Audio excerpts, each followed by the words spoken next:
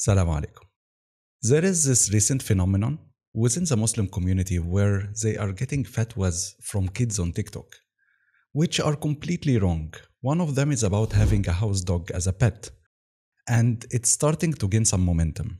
So I thought we have to talk about it.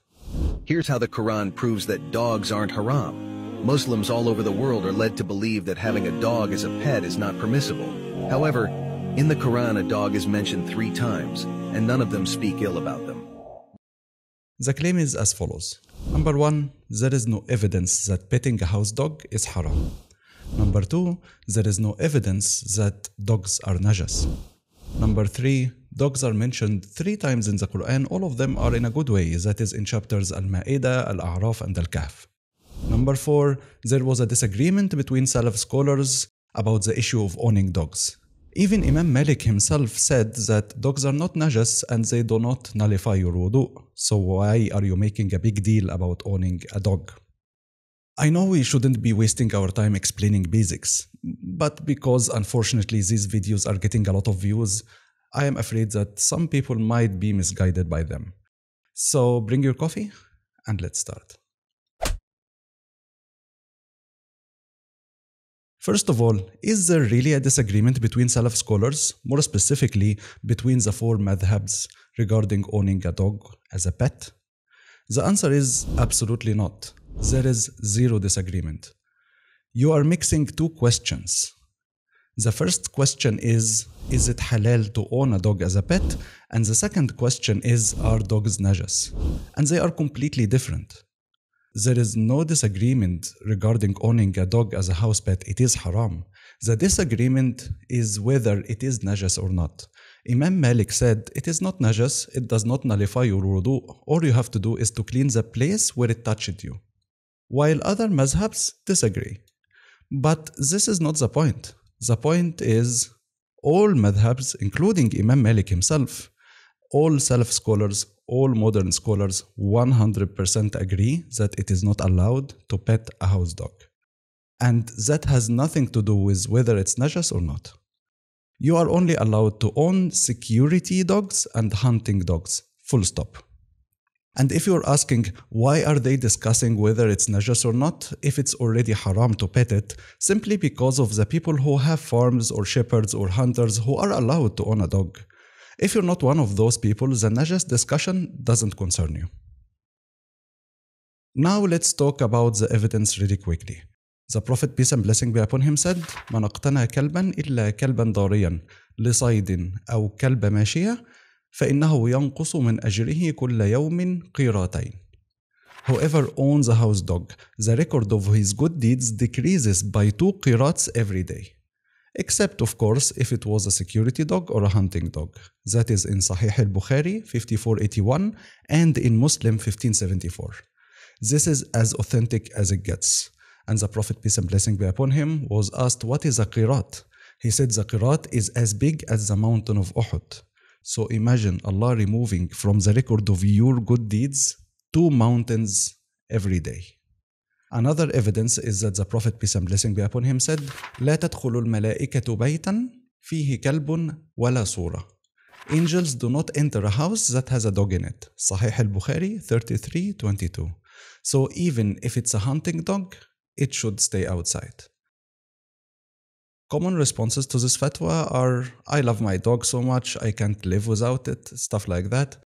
This statement is exactly like any other I love something haram statement. Like, I can't live without having a girlfriend, or I can't live without eating pork. All I can do is to remind you of this hadith. إنك لا تدع شيئا لله عز وجل إلا بدلك الله به ما هو خير لك منه. Whoever leaves something for Allah, Allah will replace it for him with something even better.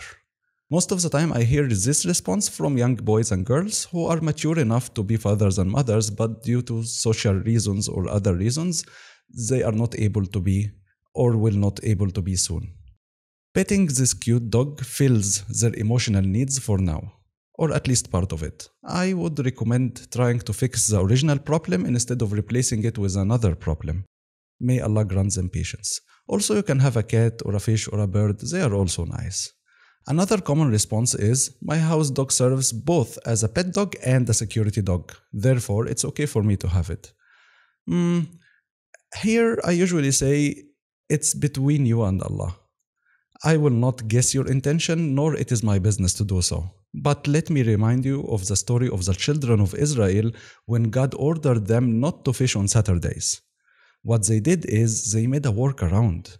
They put their nets in water on Friday nights, and they took them out from the sea filled with fish on Sunday morning. Technically, they were not fishing on Saturday, but they were.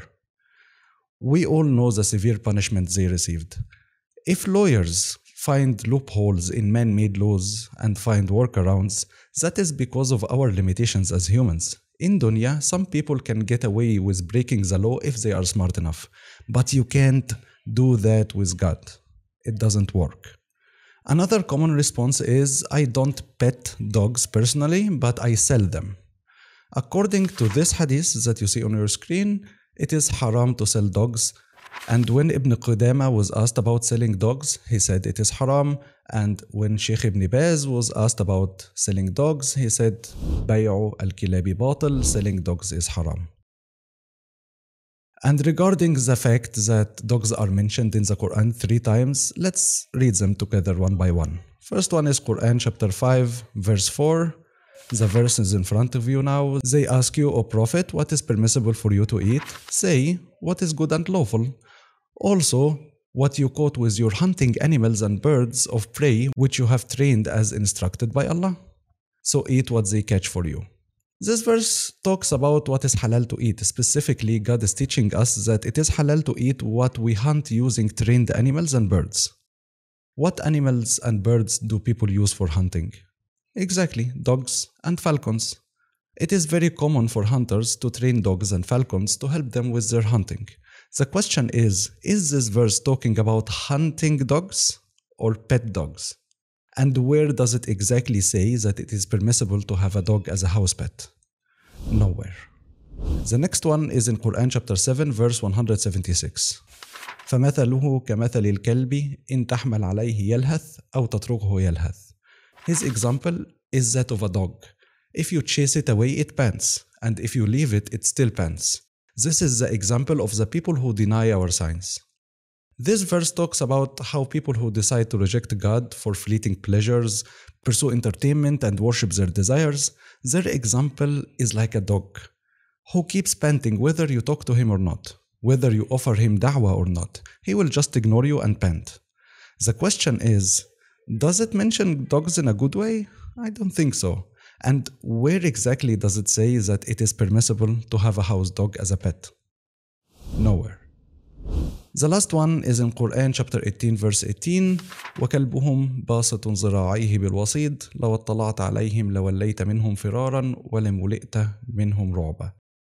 And you would have thought they were awake, though they were asleep. We turned them over to the right and to the left, while their dog stretched his forelegs at the entrance. Had you looked at them, you would have certainly fled away from them, filled with horror. The question is this verse talking about security dogs or pet dogs? Where exactly does it say that it is permissible to have a house dog? Again, nowhere. So please stop saying dogs are mentioned in the Quran. This is not how it works. If you decide to commit a sin, it's your choice. However, you should know that there is a huge difference between someone committing a sin and someone lying about Allah and His Messenger to fabricate an excuse for his sin. Allah said in Quran chapter 18 verse 15, فَمَنْ أَظْلَمُ مِمَّنِ افْتَرَى عَلَى اللَّهِ كَذِبًا. There is no one more unjust than the one who fabricates lies about Allah. Also the Prophet, peace and blessing be upon him, said, إِنَّ كَذِبًا عَلَيَّ لَيْسَ كَكَذِبٍ عَلَى أَحَدٍ فَمَنْ كَذِبَ عَلَيَّ مُتَعَمِّدًا فَلْيَتَبَوَّأْ مَقْعَدَهُ مِنَ النَّارِ. Lying about me is not like any other lie. Whoever tells a lie about me deliberately, tell him to prepare for his place in hellfire. So if you decide to sin, any sin, it doesn't matter what it is, do yourself a favor and don't innovate in religion to find an excuse. Admit it's a sin and ask Allah for guidance. Maybe He will guide you later. I hope I answered all of your questions. The Prophet, peace and blessing be upon him, said, deliver my message, even if all you can deliver is one verse. So don't let this video stop with you, share it with your friends. Also help it spread on YouTube by engaging with it with likes and comments. And if you want to watch a complete breakdown on Sharia law, check out this playlist up there. And if you want to watch more Q&A videos like this one, check out this playlist down there. Thanks and salam alaikum.